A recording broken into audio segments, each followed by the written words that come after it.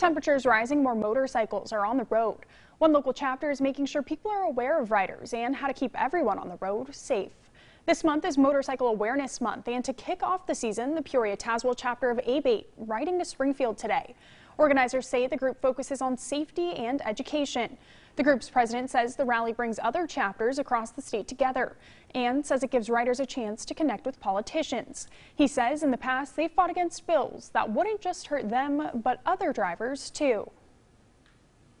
They had a big alcohol bill come through, and if you couldn't use that fuel in a motorcycle, a lawnmower, a chainsaw, a boat, and if your car was over 2 years old, it wouldn't work in your car.